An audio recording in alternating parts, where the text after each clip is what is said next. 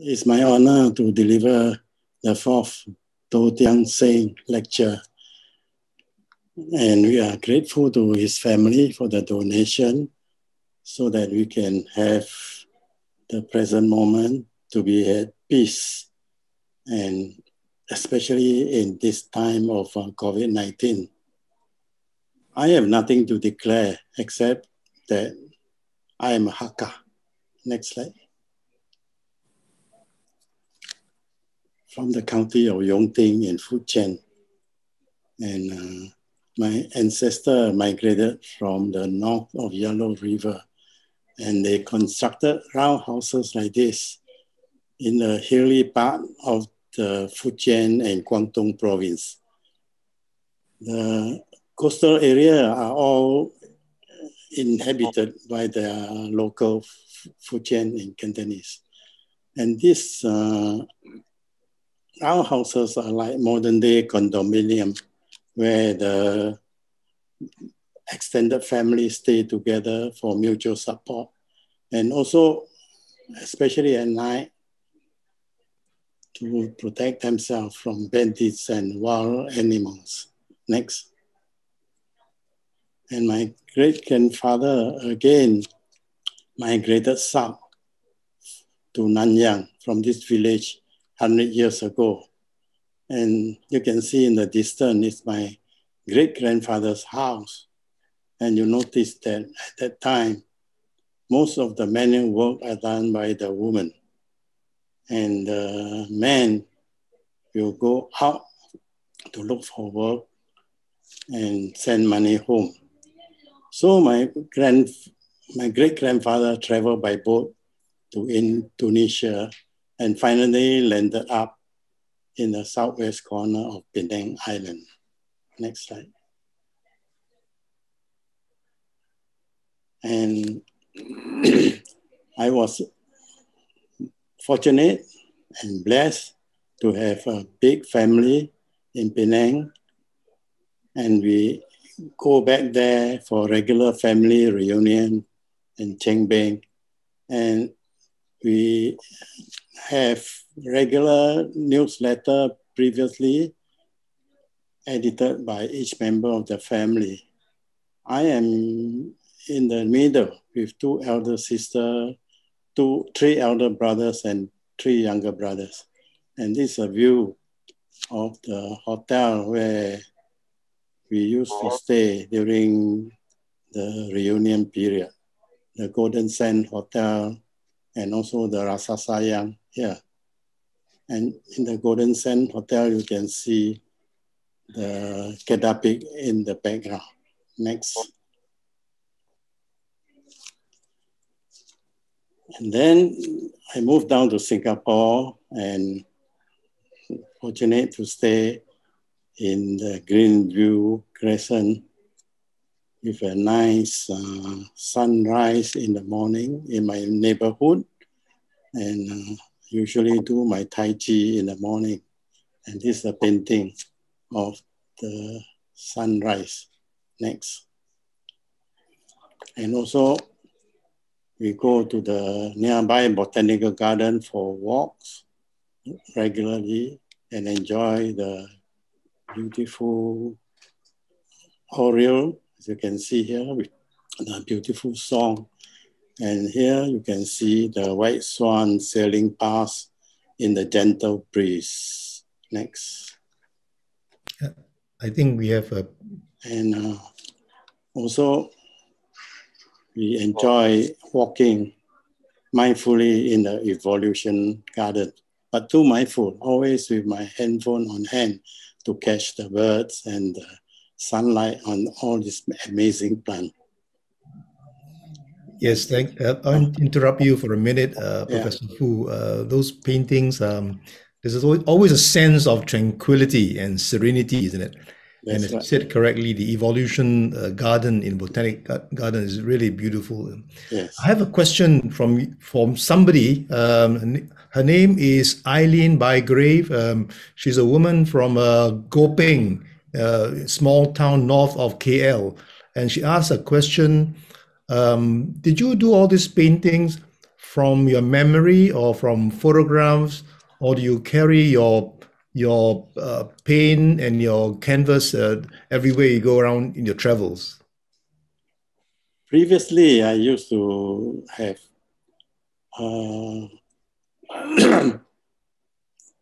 painting done on the spot.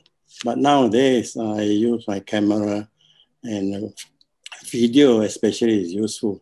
You can always stop it at any time, and you can combine the various scenes you see into the painting. You don't have to copy exactly what is shown in the picture, but you can make your composition and make it more lively and more peaceful. Yeah. From the mental health perspective, Professor Foo, I noticed that even in your past calendars, you always include a picture of Penang. Is there something about the spiritual link that you have in Penang that helps in your life? There's something about the early bonding with your parents that you give you a sense of confidence in life. Can you elaborate on that? Yeah. Previously, my painting used to be empty of any person. And one day, one of my patients told me that, you should put somebody in to represent that he appreciates the surrounding. And so from then on, I always put a figure there. And also in Chinese painting, actually, you see Professor Tan Kun is painting big landscape, but always a tiny little figure there to represent the man and to be mindful. Mm. Yeah. So for the mental health aspect of it, I think it's important to emphasize that early childhood development is important, the foundation of a person's psychological development. So you see Professor Foo is a very confident person and self-assured, and so I think something for us to think about for people viewing that is important, the family itself and or the children or even the grandchildren, to make sure that the development, the child development, that there's a bonding within the family. You want to press on to the next few paintings? I agree that relationship is the most important. 家和万事兴, especially family relationship with your friends and your other people around. Yeah, next. And yeah, so in the next 10 minutes, I'll try to concentrate on emotion, the art of emotional balance. As you can see in this calligraphy, 情可治病，也可治病. Just a different tone. It means different thing. That emotion can cause illness, but emotion can also cure illness. So we need to be balanced. Not too much, not too little. Too much, you may cause problem. Next slide. And to be balanced in our Eastern philosophy is the yin and yang symbol, not just strict balance. Because the fulcrum is not always in the middle, as you can see. The fulcrum changes. And also this reminds us that nothing is static. You can see in this painting that the yin and yang symbol is revolving. Like the weathermen always say that there is a 50% chance of rain or 70% chance of rain. And he's always right. Yeah. If it rains, he's right. If it doesn't rain, he's also right. But we need to remember that the weather forecast is still important, because I just learned from one of the lecturer in I Ching that we must always be prepared. That even there is good sunshine, you must always bring your umbrella.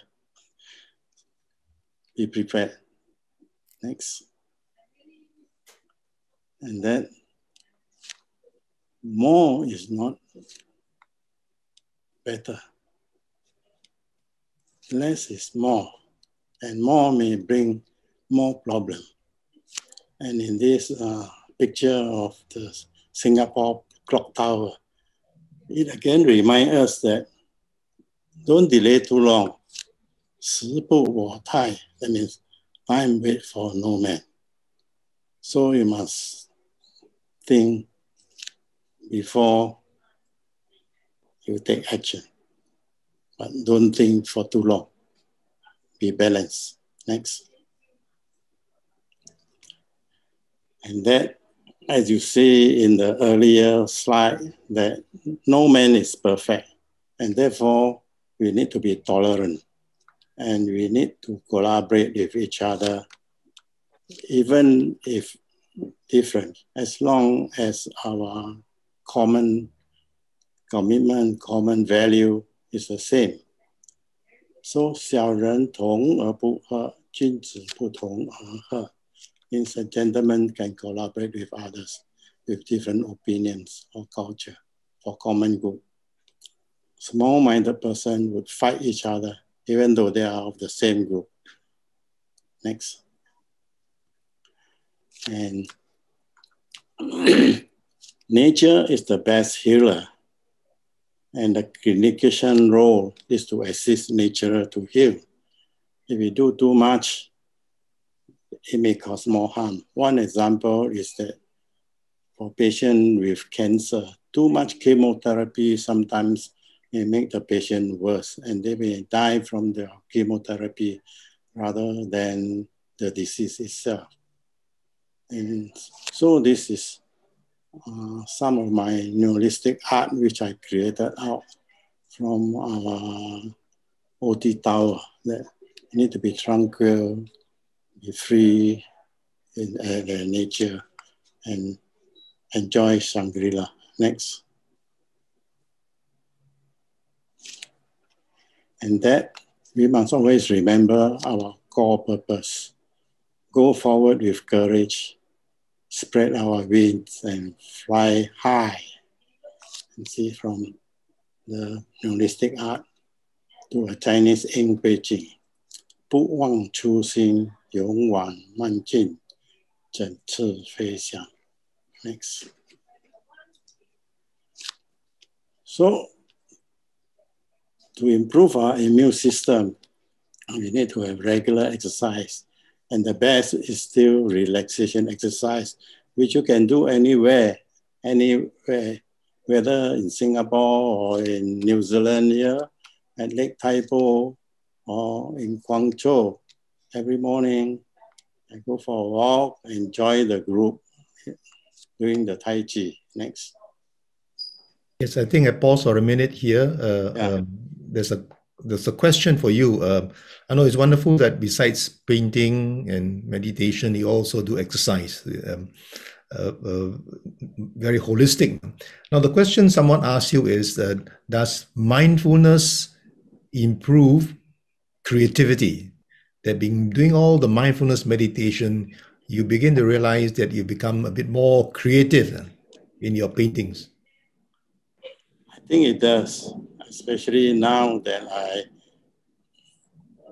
read more about the I Ching, about the Tao Te Ching, the teaching of Lao Tzu.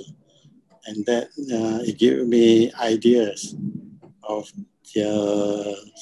what Lao Tzu say and understand it better. And I try to put it in my painting. As you can see, my latest, which is not here, I have sent to some of my friends to enjoy, you know, that. You realize that also in your paintings, a lot of calligraphy, which itself is an art.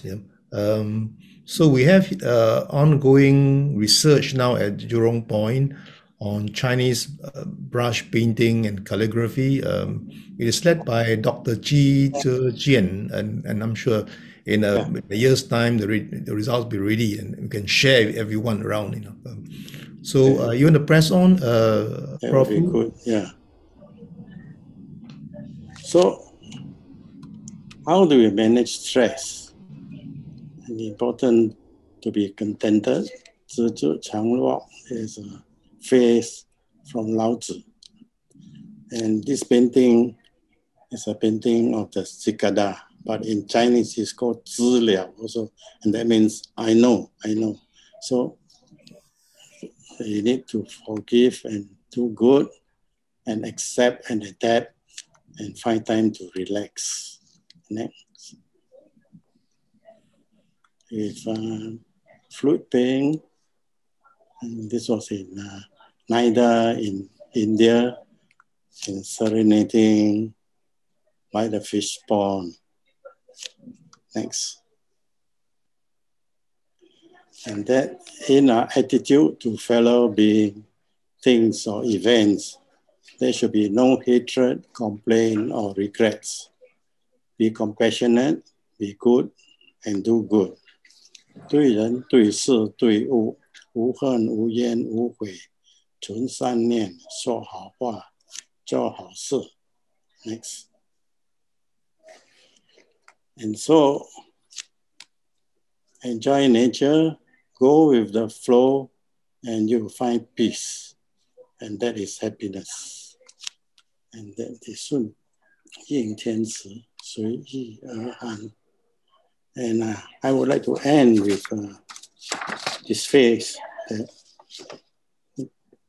Go with the flow, accept and adapt. Rain or shine, please be thine. Thank you.